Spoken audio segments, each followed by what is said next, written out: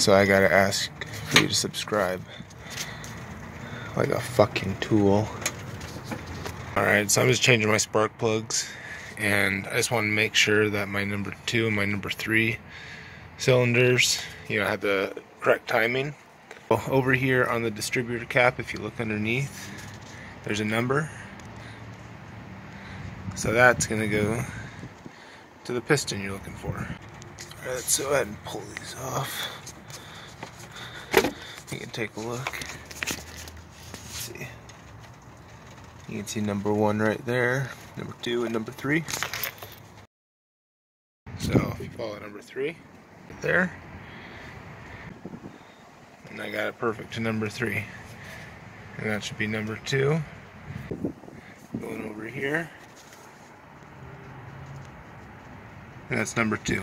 So all you gotta do is just match up the numbers. And just so you know, the firing order is 1, 3, 4, 2. 1, 3, 4, 2.